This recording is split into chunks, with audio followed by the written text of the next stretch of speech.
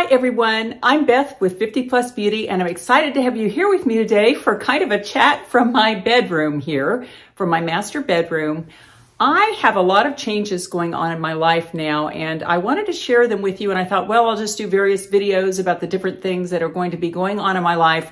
And then I thought, oh, that would seem jumbled to you and confusing and you wouldn't know why I was getting this operation or that operation, because this is a big medical year for me coming up, and I wanted to share that with you to see if you all would have interest in going along with me on these medical procedures, because as we get in our last half, our second half, I keep thinking maybe it's my last third, but no, my second half, sometimes we do have medical issues come up and we need to take care of them. And in one of them, actually in both of them, I think I've got some really good advice that can help you if you have the same thing going on, some maybe new information that you haven't heard. But before I get into all the chat here, I did want to show you my outfit that I'm wearing today. It's very casual. It is a navy blue cable knit turtleneck sweater. I really like the sweater, and it is from Amazon, so it is reasonable, but I especially like the jeggings because they are a knit. They look just like jeans, but they are the softest, most beautiful feel on your legs, and they fit really well, and they're very reasonable in price. Really great leggings. And if you're not yet a subscriber to the 50 Plus Beauty family, I hope you'll click that little bell because that subscribes you and sends you email notifications of my future videos. Okay, let's get into this, and I'm just going to start a free flow of what is going on in my life because I realized that I haven't really done this in a couple of years, and so I kind of wanted to let you know what was going on. And if you have big things coming up in 2023 for you, or if you have things you've gone through in the past that you would like to share, I would love to know that. We all have challenges and things going in our lives and joys, and that it is kind of fun to be able to share them with everyone here to get some support from the other members of the 50 Plus Beauty family. Okay, I don't even know where to start here. Okay, I guess I'll start with my work situation. And that is that, as I've said before, my sister and I have owned a company for about 25 years, going on 26 years now. It's an insurance-related company. We do employee benefits like flexible spending accounts. We have a national network of medical providers that we credential for insurance companies. We have chiropractors and also behavioral providers, psychologists, psychiatrists, social workers. We're not social workers, psychologists, psychiatrists, or chiropractors, but we do credential them for insurance companies. And I am so happy that the business is still going strong after 25 years. And my son has actually come into the business about a year and a half ago. It was 2 Februaries ago. And he did that to learn my position so that I could back off a little bit, although it is so much fun working with my son that I'm still working nearly every day, at least half days, if not more. Basically, I'll work in the morning and then watch my emails in the afternoon. But my son, Dylan is his name, he is so fabulous at what he's doing. I think he's much better than I was, quite honestly, and so I'm happy to have him here. So basically, I guess you would say I'm semi-retired, and what I basically do is work in the morning in my company, and then in the afternoon, I do my YouTube, and I really do like the videos. Now, for those of you who don't know, this is a big year for me because in April 22nd, I will be turning 65 years old, and that means Medicare. Yay, Medicare. I'm excited. My husband went on it last year, and it's kind of like, I feel like all those years we paid into Medicare and Social Security, I'm excited to start getting some of that back. I don't plan to take Social Security until the latest, but Medicare is something you have to take. So I'm excited to get signed up for Medicare in April. But before that, I have 2 different medical procedures coming up that I'd like to share with you.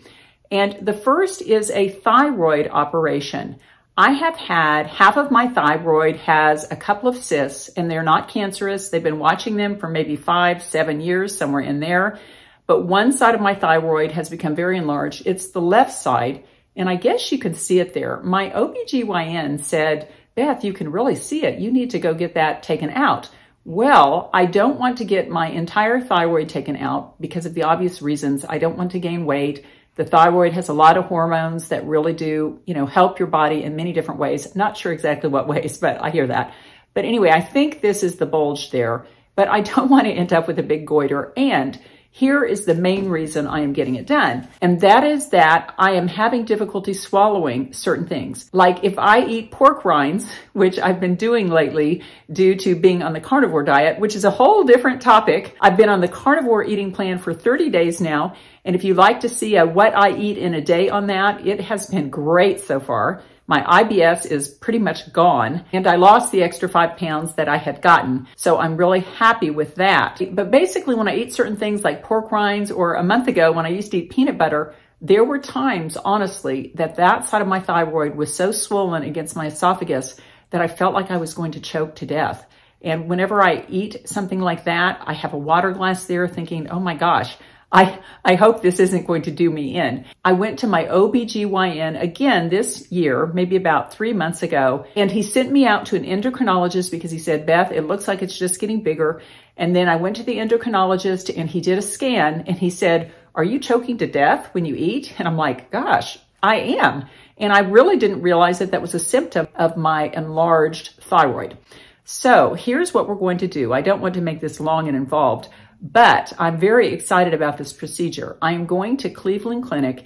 In fact, this is New Year's Day, so it's Sunday, and Tuesday I fly out to Cleveland Clinic, and Wednesday morning I have a pre-op appointment with a Dr. Benson there, and he's very highly rated, and he does a very specialized procedure that you might be interested in.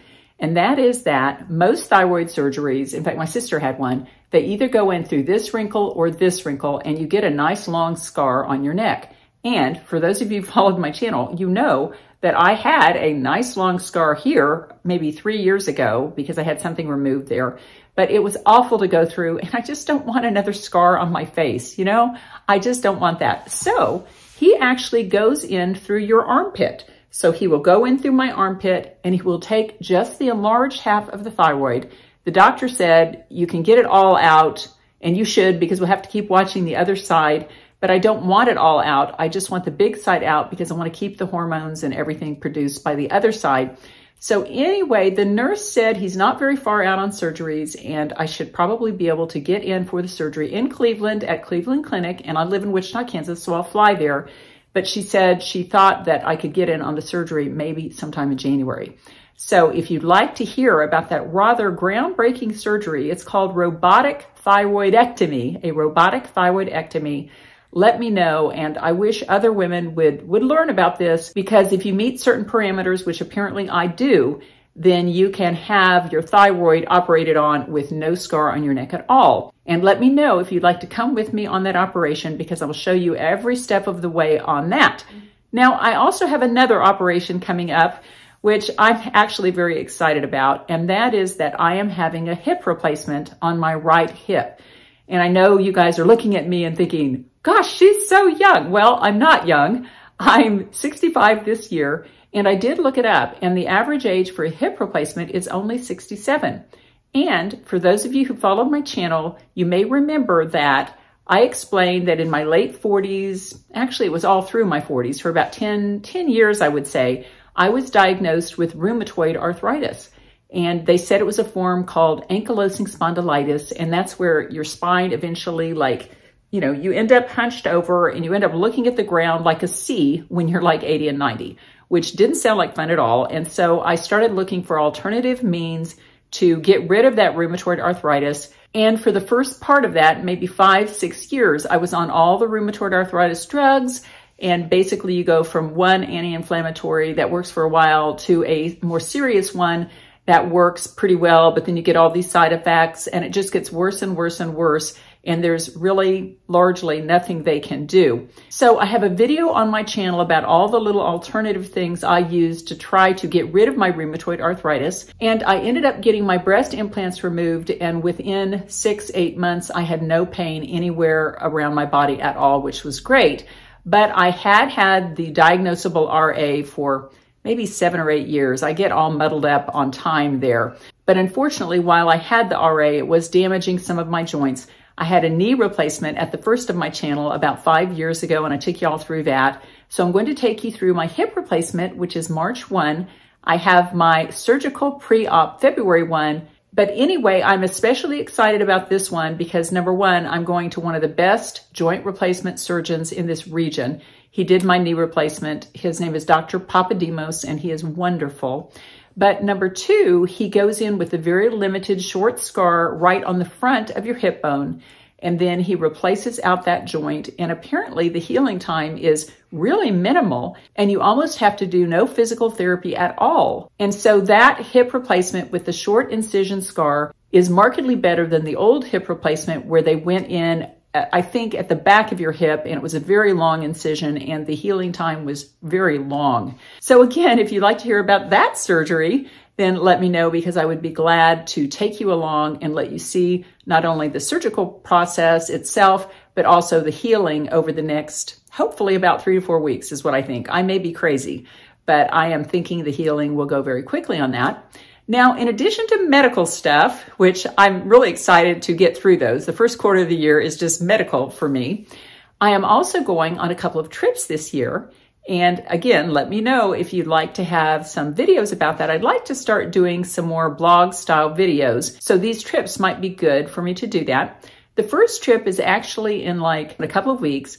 And my husband and I are taking my son Dylan and his wife Melanie to a landlording convention. It's called MrLandlord.com. And my husband and I have rental houses, and we have been landlords and used the MrLandlord.com supportive website for a long time. And every year in January, they have a wonderful trip, and you go there to some beachy location. This year is Jamaica, so we're going to Jamaica. I have never been there. And in the mornings, you take real estate type seminars and learn more about real estate and landlording. And then you have the afternoons and evenings just to lull in the sun and wear your sundress and go out and eat seafood and all of that. So I'm really excited about that trip. The reason I wanted to have my hip replacement in March is because later in the summer, my husband and I are going on a cruise. We are going to Greece, Turkey, and Italy. And we've only been on one cruise in our life, and it was a terrible, very inexpensive cruise, and it was a bad ship. And my husband said, I will never go on another cruise. So this is a big deal that I have kind of gotten him to go on the cruise with me. And this is a celebrity cruise on a very new ship, and apparently it's supposed to be just wonderful. And we're going on a class called Aqua Class. And in Aqua Class, they have a more health-related restaurant with apparently good food, but a lot more healthy food. And I can get my carnivore type foods there. And you have access to the fitness center and all that. So that should be lots of fun. So anyway, that is what I have coming up medically and in terms of fun travel for this year. And as I mentioned earlier, I just started the carnivore eating plan, and so far so good. I really, really like it. And if you'd like to see some videos about that, I plan to do 60 more days. I've already done about 30 days. But I plan to do 60 more days and then reevaluate. And I am studying a lot about this. It's extreme low carb is what it is. They call it zero carb, although I guess there's no such thing as zero carb. So let me know if you'd like to see some more videos about that. And in addition to the medical experiences and the travel that I'm going to be going through in 2023, personally, I'm also on kind of a happiness journey, I guess you would call it. I am trying to learn to be just a little bit happier on a daily basis. And I am really doing this in a systematized way. And one of the things I'm doing is I'm starting to study this book, 212, How to Transform Your Mind. And it is by Dr. Lance Parker. He's a psychologist in Wichita, a cognitive behavioral psychologist. And I've mentioned him before. He's quite wonderful. And in this book, he teaches you some cognitive behavioral ways to change your thoughts, to change your activities, to lead to more happiness on a daily basis. And I'm only on the second chapter so far, but I am highlighting things as I go, and I am really studying this. And one of the things he said in the very first chapter really hit me. And that is that, like, when you want a better body, you don't expect to go and lift weights once at the Y, and then you've got this perfect body. No. Basically, to get a better body, you have to lift weights or work out over maybe 60, 90 days and watch what you eat. And then all of a sudden you look up and you've got the better body, or at least a much better body than you had when you started. And he basically says the same is true for happiness, that there are certain fundamentals you can learn that correct errors of thinking that have kept us from being maybe as happy as we could be, but that you just don't do them once and expect to be totally happy. You actually learn those fundamentals and use them every day and just keep practicing them. And practice makes perfect over time, but over maybe 2-3 months, you'll actually see positive changes in your life. And so I'm really excited to do this. And I normally leave you with a thought for the day, but I guess this is my thought for the day. And please respond in the comment section if you would like to learn a little more about this cognitive behavioral happiness journey that I am going on. Well, I have now been on YouTube about 5.5 years, and I would like to thank each of you lovely viewers out there who come and watch my videos and are a part of my channel. I consider you friends, and I'm so grateful to have you in my life. Take care, and I look forward to seeing you in my next video.